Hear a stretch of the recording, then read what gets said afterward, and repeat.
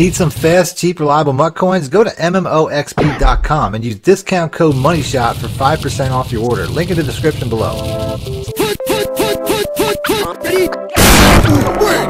Welcome back, YouTubers and Madden fans. This is Mad Money Shot, sniffing at the Madden cheese as always. Got another tips video for you today. Today I'm going to be going over tips on how to run the ball in Madden 21. In today's video, I'm going to go over everything from what you can do pre-snap all the way through to the end of the play, including, you know, some really exotic ways to break ankles and dumb out defenders with some juke moves and stuff like that. So we're going to go over all that in today's video. But before I do, if you guys want to do me a favor, scroll down a little bit, hit the like button, like, shares, comments, all that stuff really helps this channel out. I'm doing my best to help you out, so hook me up back. And if you like what you see, make sure to hit the subscribe button to stick around and catch more of my content. Other than that, let's get right into the video. Now, the first thing you want to do before you come out in a formation is you want to make sure that you set up your audible plays with pretty much any formation that you're running from. You typically want to have a good variation of inside runs and outside runs, because if you see an advantage, and I'll get into that a little bit later, but if you see an advantage on somewhere that you can run, it's going to do you no good if you don't have your audible play set up and you don't have a play that you can basically switch over to. So that's your first step. Always set up audible plays, have a good selection of runs inside and out. On this first series, that's exactly what I'm going to do. And now you can see that I basically have a couple of different options when it comes to launch angles. So if it's an outside run, I have a stretch. I can flip the stretch with the right stick. So it's really like having 4 or even 5 runs based off the fact that I can make adjustments to the run after the fact. In this particular scenario, I thought the best way to go was up the middle. But there's going to be certain tells when it comes to defenses, what type of defenses you can run against. Your next step would be reading the defense. Just like if you were going to pass the ball, reading the defense is going to give you a huge advantage. So on this next play here, the formation that I'm using quite a bit, it has 2 receivers to the left side, no receivers to the right side. So it's going to give away any man coverage looks, which is exactly what we're looking at here. So anytime you have a man coverage look, it's an automatic advantage based off the fact that there's no cornerbacks on the right side. That's going to be where you want to run the ball. You can get this look from a lot of different formations where there's multiple receivers on one side and none of the other side. Basically, that's going to give you an advantage every single time. And then you're going to see you're basically running here where there's nobody outside to stop you. So that's an obvious way to beat man coverages, but there's weaknesses and strengths to every defense. This next play is a similar look. It's a cover 3. A lot of people can confuse it with the cover 1 based off of the single high safety, but based off of the fact that there is a cornerback on the right side, we know we have a cover 3. Cover 3s have one strength and one weakness. The strength is that typically there's a safety in the box, which makes it a better inside run defense. So typically you want to run outside against cover 3s, and the reason for that is pretty easy. This outside cornerback here, typically in a cover 3, its first responsibility is to drop back the second that the play starts.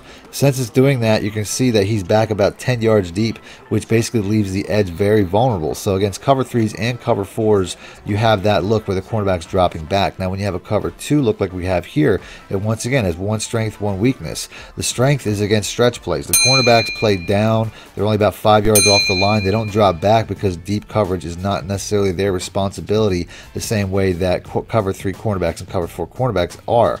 So ultimately, this is a play where you're going to be better running it inside because, number 1, the cornerbacks will cut you off outside, and number 2, there's no safety in the box, so you're basically a lot weaker on the inside looking at 2 deep safeties.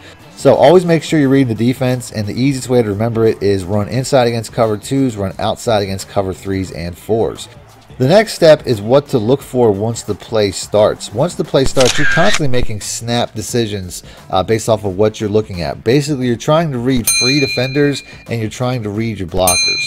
So typically you want to aim at your blockers' backs, but a lot of times there'll be a forced defender kind of cutting you off, making you not do what you want to do. So here we have a quick look. I got a free defender right in my face, so he's dictating that I have to run to the left to say the very least. Once I do, I'm pretty much surrounded by red jerseys, but I still have an opportunity here to make a play. So I have to read, do I have any blockers left? I have one blocker. Ultimately, you lead your blockers to the defenders so that they make the play. So you have to run towards your blocker to make sure that they do their job and they give you the proper angle. You can see right there, almost house called that. I just didn't have enough speed, didn't quite have the separation. There was a lot of defenders around me, but still very simple to make those reads. But like I said, you're making them very quickly. So on the next play here, we have a stretch play.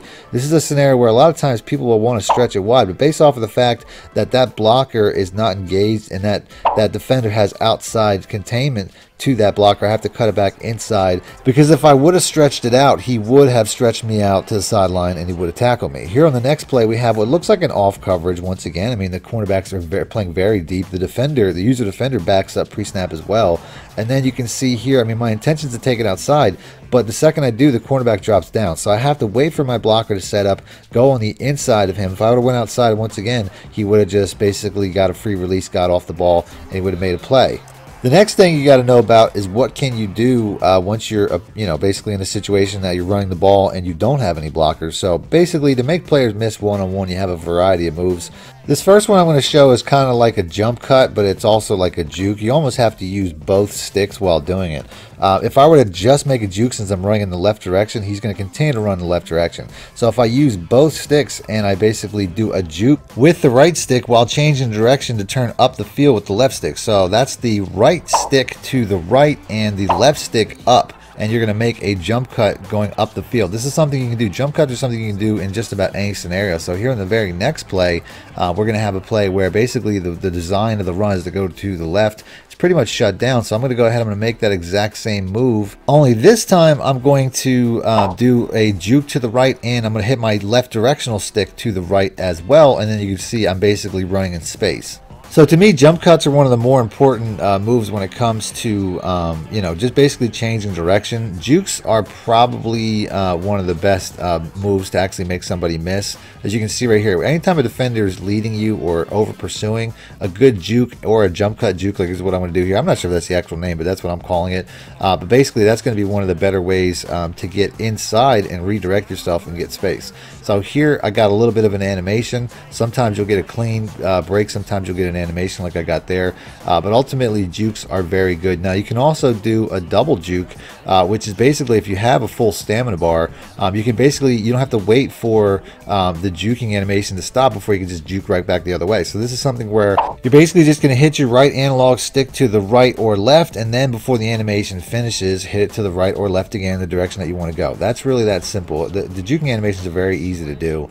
The spin move animations are a little bit harder to do, but I feel like they're a little more overpowered. So here you can see, I mean, I did that spin a little bit late. I still got the animation. Sometimes you're going to get that, but ultimately, if you want to do a clean animation, you just have to do a little bit early. Once again, you can see he's leading. That was not even one of the best animations, but that's basically one of the better ways to go. There are several ways to do spin moves. Ultimately, all you have to do, though, is pull back or down on the right stick, and then you're just going to swipe it up in the direction that you want the spin move to go. So here on the next play, like I said, I mean, this dumbs out a lot of defenders. You can see he's right in my face, but it basically, the spin moves are a little bit more overpowered. Now you don't have to finish the spin move animation. You can do almost what's like a double spin move, where if you catch yourself about halfway through and you see that there's more space from one side than the other, you can basically just, instead of moving your thumb all the way to the right side, just basically go back to the left side, and the runner will stop and go back in that direction, usually with a little bit of a speed boost, as you can see right there. So last tip, using all these functions are going to make your running back get tired. A few handy cheats to get stamina back for your running back. You can basically cycle through the plays. If you cycle through it enough, typically the color of the running back, you can see right here, it's a bright red. He's very tired. Will typically go down a shade, meaning he's a little bit more energized. So right there, you can see I just basically flip through the plays in a formation long enough. Eventually, they will basically get back some of their stamina. For what reason, I don't really know. A few handy cheats to get stamina back for your running back. You can basically cycle through the plays. If you cycle through it enough, typically the color of the running back, you can see right here, it's a bright red. He's very tired. Will typically go down a shade, meaning he's a little bit more energized. So right there, you can see I just basically flip through the plays in a formation. Need more help or just want to show your support? Then head over to my Patreon and join my team, where you can get exclusive content like ebooks and bonus plays, as well as early access to my vids and more. Link in the description below.